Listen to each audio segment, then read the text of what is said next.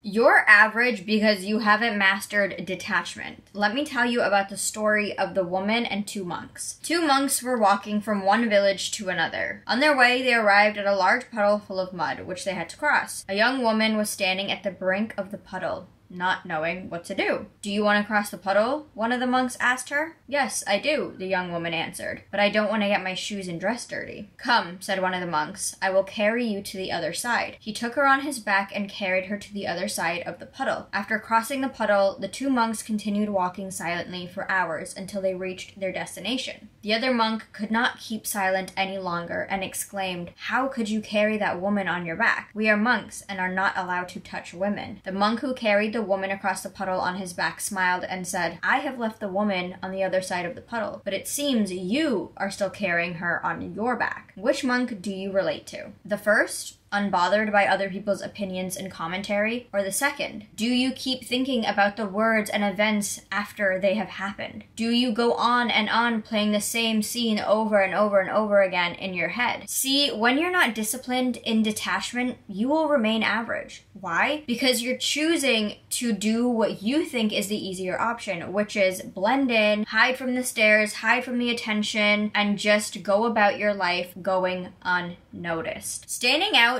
is just as hard as being average, but which hard will you choose? Standing out requires a level of discipline in detachment because you have to be so sure of yourself that no stare, no comment, no glance, no look, no whispering will make you feel like a lesser version of yourself. That is why 99% of people go along with life being average, blending in, doing what everybody else is doing, because they care so deeply about what other people think. They are attached to the good opinions of others, which means they are as equally attached to the bad opinions from others. Detachment really is just releasing codependency. Codependency on what other people think of you. If you go about your life and you're blending in, you're fitting in, you're never gonna cause a ruckus. You're never gonna cause people to stare or to look or to whisper, right? Whatever they might be saying in those whispers, you're not gonna cause that reaction in people because you look like them. You look like the next person on the train. You look like this person, that person. There is no need for commentary because you blend in, you fit in. But when you stand out, you're causing a reaction in somebody, and you have to be so confident in yourself to be okay with that reaction, whether it's a good reaction or a bad reaction. And that is where being detached comes in. So let's build this detached version of yourself in 3 steps. The first step is solo dating. The reason you allow yourself to take on other people's opinions is because you are okay with letting them tell you who you are, because you don't know who you are. So you need to solo date to find out who you are, connect with yourself.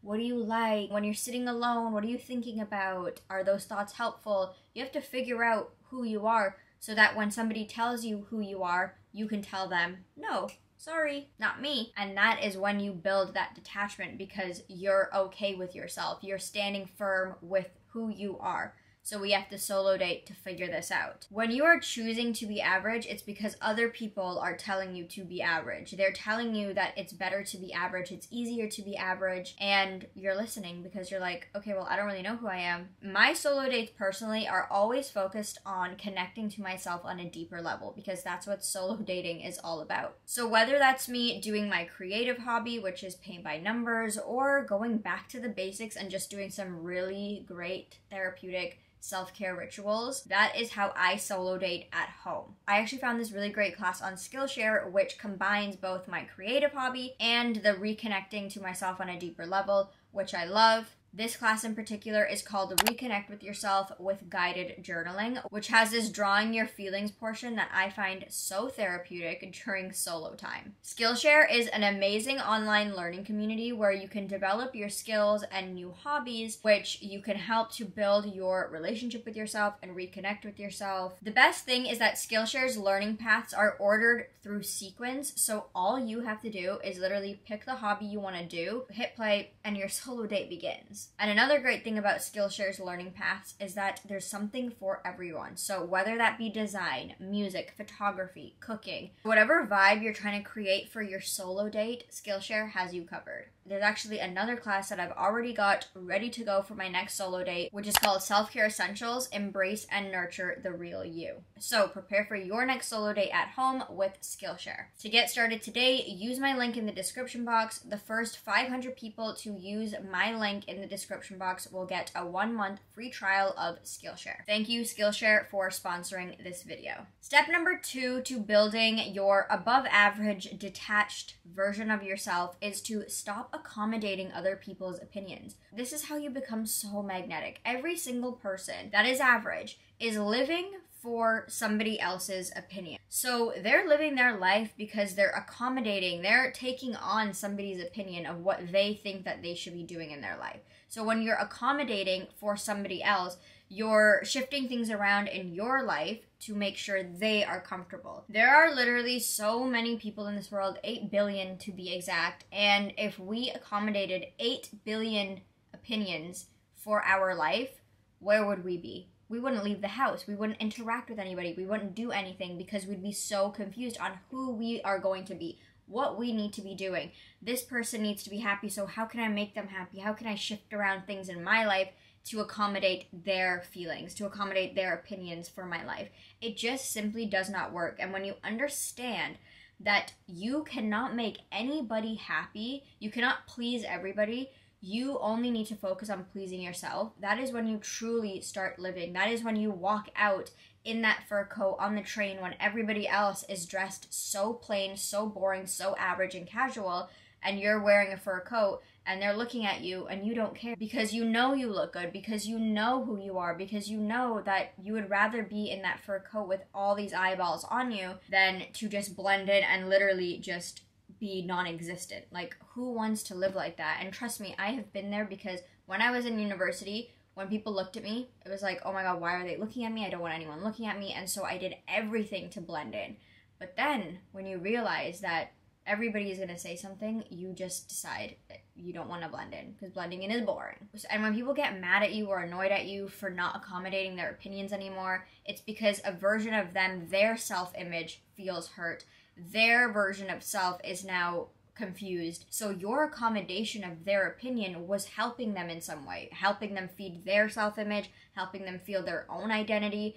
And when that goes away, now they're left with having to deal with this all on their own. So you have to understand that people giving their opinion on your life has to do with them. You're entangled in this web of like, your accommodation of people's opinions is helping them. It's self-serving, right? So they're not giving their opinion because they really care about your life. It's because giving their opinion on your life helps them in some way. It feeds them. And so you have to pull yourself out of this web and not have yourself tied to anybody else, not attached to anybody else's opinions and anybody else's version of themselves and their self-image. Like, you're not responsible for any of that. So you need to let go of that responsibility. But again, being detached from other people's opinions comes from building a safe space for yourself within yourself. And you can only do that when you really get to know who you are. Let's go back to the story of the 2 monks and the woman. The first monk offered his help. He did a good deed. The second monk was so fixated on the fact that we're monks, we're not supposed to touch women, that he has got himself all in distress over the action of the first monk. This wasn't even what he did. It's not even his own action. And he's distressed over the first monk's action. When the first monk did the deed and forgot about it and left it be, but the second monk was so concerned with the action of another human being, the other monk, that he's causing himself turbulence and distress within himself over an action he didn't even do. So you see, when you focus too much on what other people are doing, when you let other people focus too much on what you are doing, you live a very mediocre, average, boring life, because all you are doing in your life is trying to please and accommodate the opinions of others. When that gets you nowhere, it just gets you into the space of no identity. You don't know who you are. So the longer you let other people tell you who you are, the longer you stay being average, because average people go with the crowd. They do what other people are accepting of. And they do this because they find it easier to accommodate and to blend in. Standing out, going against the grain, causes a lot of reaction in people that a lot of people cannot handle. When you don't care what other people have to say, they start speaking less. When their opinions start to matter less to you, they start giving them less. They are just waiting for you to have some self-respect and say, hold on, I'm not taking that on board. I don't resonate with that. I don't like that. I don't believe in that. I don't want my life like that. That is what they are waiting for. And until you don't do that with the people in your life, with strangers, with people staring at you on the bus because you're wearing a fur coat to work, they are going to continue to do it because you're allowing them to do it. You're opening the space for that judgment. You're saying, hey, just tell me who I am. I'm waiting because I don't really know myself. That is why you have to so strongly gatekeep your life so that other people don't even have an opportunity or an entrance into your life to offer their opinion on it. Because when you're wide open and saying, hey, I'm here, let's hear it, they're gonna do it. Earlier I mentioned that detachment is a spiritual discipline that helps you escape mediocrity, but I can understand that it's a very difficult thing to apply if you're starting from zero. So watch this video next where I show you 2 very critical mindsets that will catapult you into your detachment journey so that you can stop caring what people think and escape the average rat race.